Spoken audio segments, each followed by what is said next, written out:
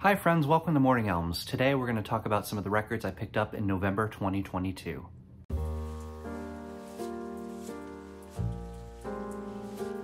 Hey everyone, Kyle here. So today is going to be a little bit different. If you're new here, thank you for watching. But usually I have a little more bells and whistles to my videos. I take some time and set up some proper audio recording. But today and all through the weekend, really, my neighbors upstairs have been moving. So there's a lot of different noises going on, and I thought it wouldn't necessarily make sense to take all the time to set up the audio equipment, which does take a little bit of time, to then maybe have to stop because of too much noise.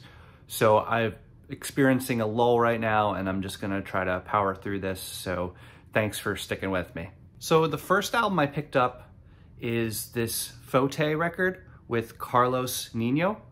And this is off International Anthem, a label that I am loving and I just discovered this year and already has a lot of my favorite releases. So this came out in 2022 and it's a really fantastic listen. A lot of synths, some percussion, some saxophone, very textural. If you like a lot of modern, classical, ambient with a jazz flair, this will be totally up your alley. This release, very cool. I'm loving how International Anthem packages their vinyl releases. It always has the strip here, kind of giving a description of the record. This one particularly has a gatefold with some other notes inside. That's really cool. And it looks like each musician has like a paragraph describing the record and how it came about. So just very cool stuff. And in thick vinyl, I think maybe 180 gram. I'm not sure. I'd have to look at the Bandcamp page. But very cool release. This says, an audible array of macro-melodic reflections ripple and whir across a calm and colorful cascade of electro-acoustic recall. So that's a pretty accurate description of this record. Very fantastic listen. I threw it on the other day during a rainy morning and it just fit the bill completely. So this is Photay with Carlos Niño, and this is called An Offering.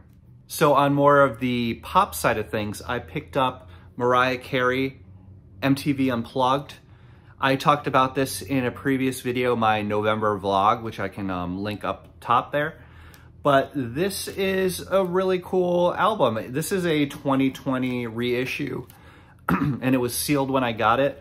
But I bought this mainly because I've heard this version of Emotions, and I absolutely adore it.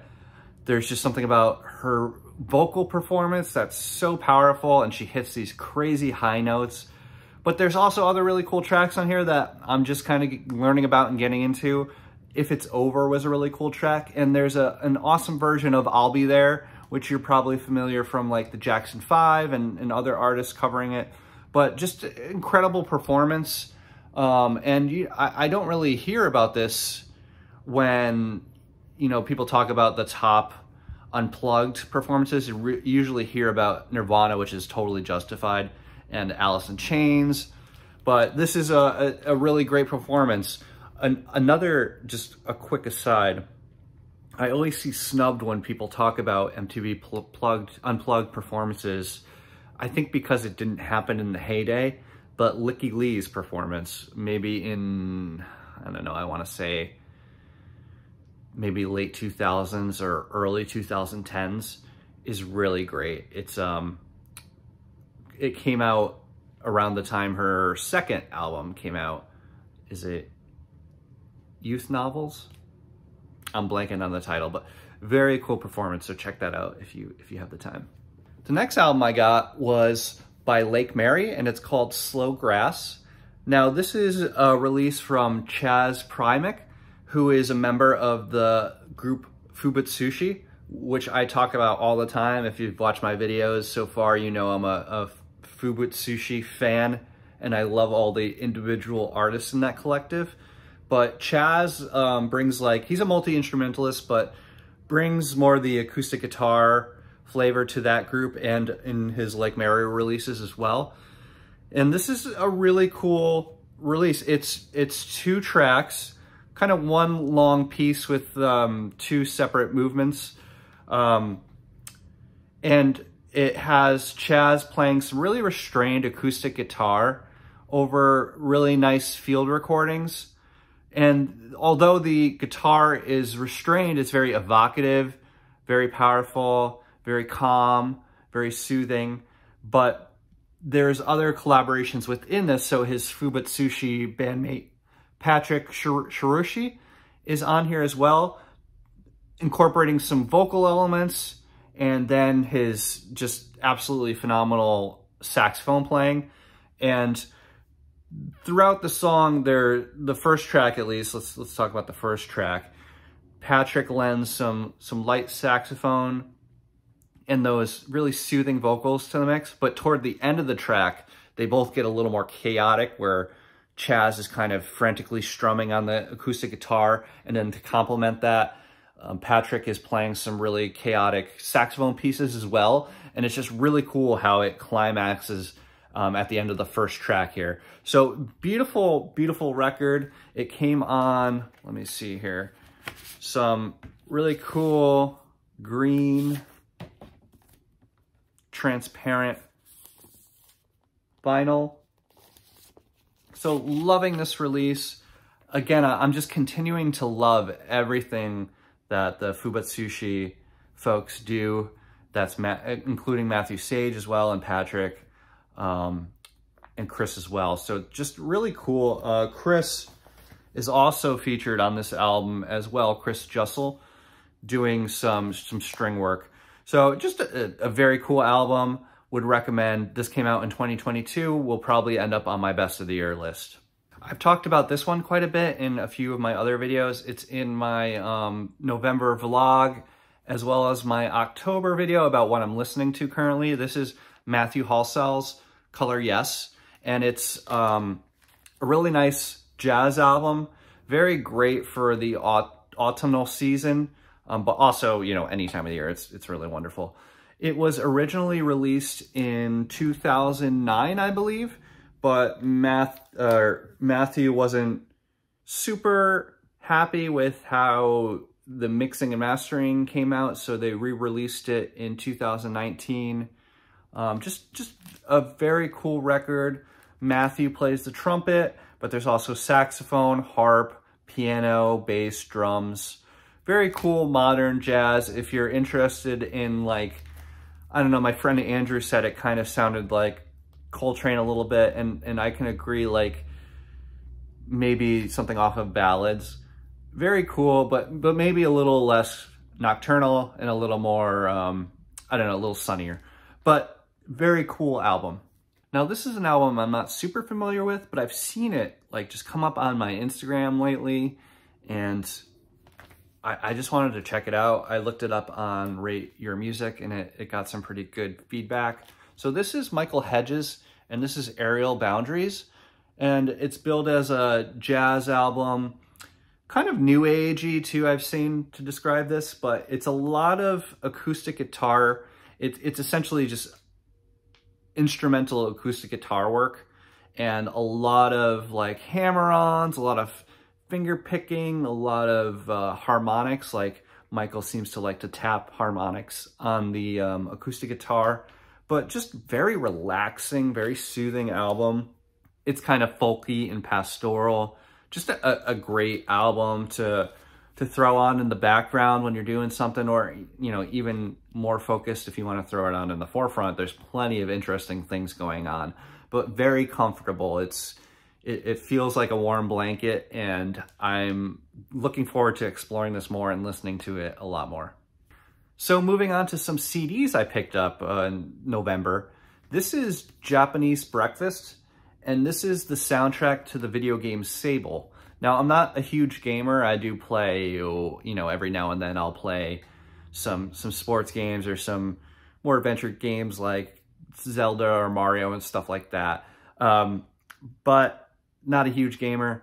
I just saw this come up somewhere, and I know Japanese Breakfast had put out an album called Jubilee last year as well. So this is from 2021.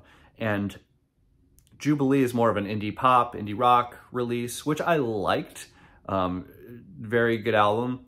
So I'm gonna be one of those ironic contrarians and be like, I like their more obscure album from 2021 than their major release. I'm just kidding, but I do prefer this. This is an ambient album with a lot of electronic elements, but also some acoustic instrumentation as well. And it kind of, I've seen the label Folktronica attached to this, and I think that's pretty accurate. But just a gorgeous, gorgeous album. There's some vocal samples on it that are really unique. The electronic work is superb, and there's some lead vocals as well. Very minimal lead vocals though, but she's got a wonderful voice, as we know. So this is cool. I watched a walkthrough of the video game on YouTube just to see what the game was like, and it looks awesome. If I was more of a gamer, I would totally check this out. Unfortunately, I'm just like, have way too many hobbies that take up a lot of my time to like fully get into gaming. Yeah, I can't afford another hobby. So that's where I'm at with that. But the design of the game looked absolutely gorgeous, and match the visuals match the tone of this record phenomenally. So I can imagine someone that played this game the soundtrack would stick out. The sun's getting into my eyes, so I'm trying to kind of lean this way. Sorry about that.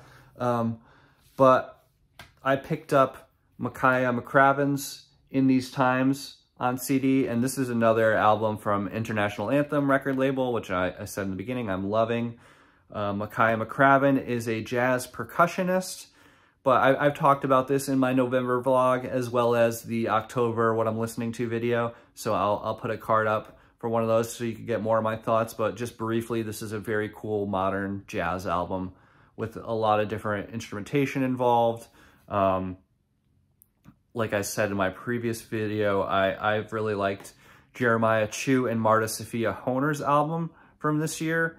And Marta Sophia Honer is featured on this Makaya McCraven record. She plays viola. So there's a lot of cool musicians featured on this record as well, including Jeff Parker, who's a really great guitarist. So check this out. But there's also like trumpet, piano, vibraphone, alto sax, tenor sax, harp, and of course drums from Makaya. But Makaya also does a lot of sampling and other cool stuff. So just a very cool listen. So check this out, Makaya McCraven In These Times.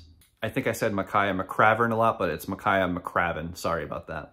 And then lastly, I got a copy of Thin Lizzy's Jailbreak on CD. This came out in 1976 and has a lot of their well-known songs. Jailbreak, The Boys Are Back at Town. Just a really cool listen. I love Romeo and the Lonely Girl. Some great songs on here. Some just great hard rock with nice pop hooks, and just packs a punch. I kind of, maybe 10 years ago, would have thought this wouldn't be my thing, but it's very cool. Very great songs, and like just 3 to 5 minute, or maybe 3 to 4 minute powerful rock songs that don't overstay their welcome, that just are memorable, fun, rockin', everything you'd want from like a 70s rock record. So this is Thin Lizzy, and this is Jailbreak.